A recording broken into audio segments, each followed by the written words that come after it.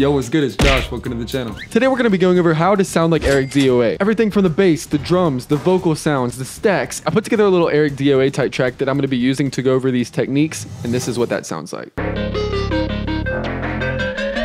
thought that I would be on road. If you talk about me, then you know I'm going ghost. Check your bank account and it's on froze. Never take a hit, I gotta make the money grow. Do the right thing. The first thing I want to highlight are the instruments. For all of these tracks today, I actually used the Prince, which is Frank Duke's new plugin. If you don't have it, definitely should go check it out. This video is not sponsored, by the way. Frank Dukes, if you're listening, you know where to find me. So the idea started with this little pluck idea.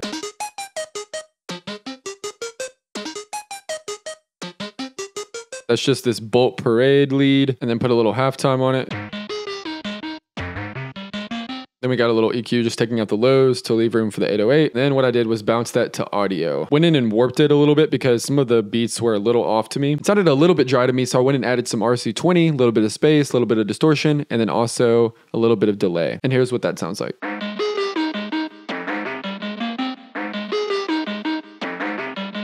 Then to complement that, got a little bass. It's actually in the pads section right here.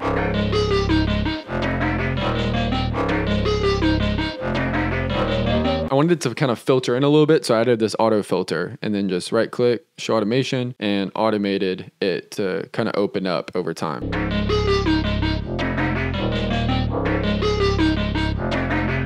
And then I got this other little synth part that I kind of wanted to tease a little bit, you know what I'm saying? Because it comes in later in the beat. This is the Foolish King lead. Without any effects, it just sounds like this.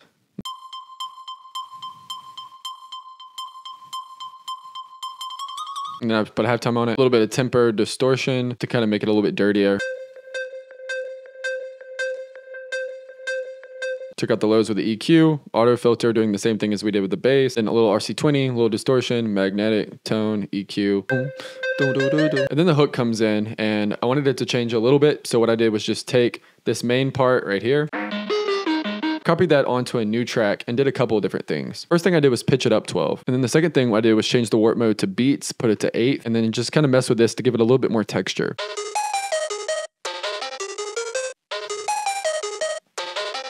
Next thing I want to go over are the vocals. So on every vocal track, I'm tuning it with Metatune, and it's set to G sharp major. Got a really fast speed, 100% amount, and that's just giving the vocal a really hard tune sound. Then I got a little Alter Boy on the lead track. Here I just added an octave up layer, formatted it to 6.4. I wanted it kind of like a chipmunky kind of voice, just to be like layered in the background, because Eric Doa does a lot of kind of effects like this. This is what that sounds like 100% wet. Never thought that I would be on road.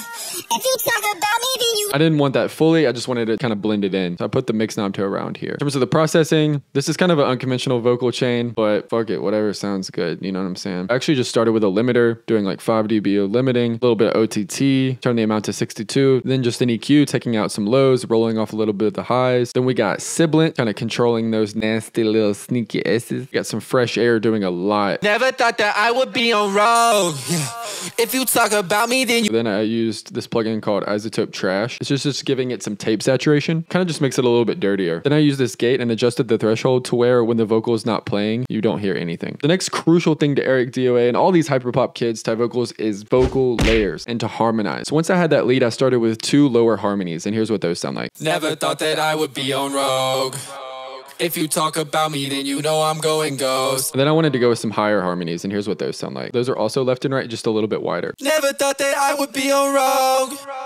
If you talk about me, then you know I'm going ghost. Check your bank account and it's on froze. And here's what all the vocals sound like together. Never thought that I would be on road. If you talk about me, then you know I'm going ghost. Check your bank account and it's on froze.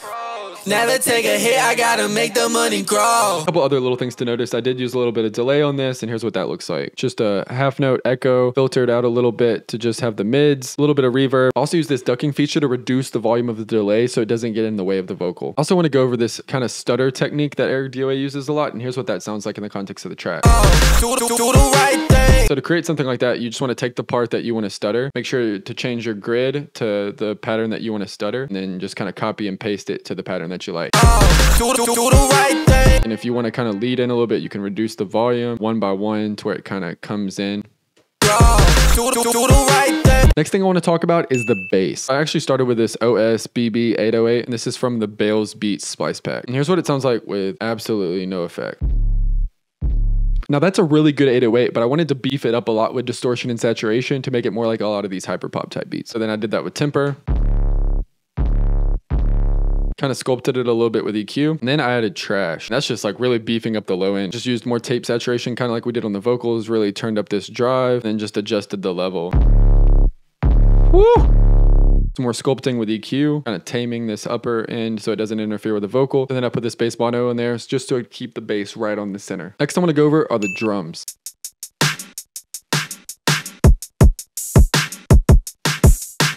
On a lot of these hyperpop type beats, it's a lot of standard trap type patterns or 4 on the floor patterns, but with kind of unique drum sounds. Pretty typical trap hat, but where it gets interesting is the snare. And so I actually layered 2 snares here. One was the Oliver Snare Retro, and then the Money Snare from this 100 Gex pack. Then together, a little bit of trash just to kind of fuck it up a little bit. And then I added this DS10 drum shaper. Shout out to Kenny Beats for showing me this. A little bit of soft clip, a little bit of body, a little bit of sustain. And here's what that does. Then we got the Santa Monica kick from my boy Aries pack.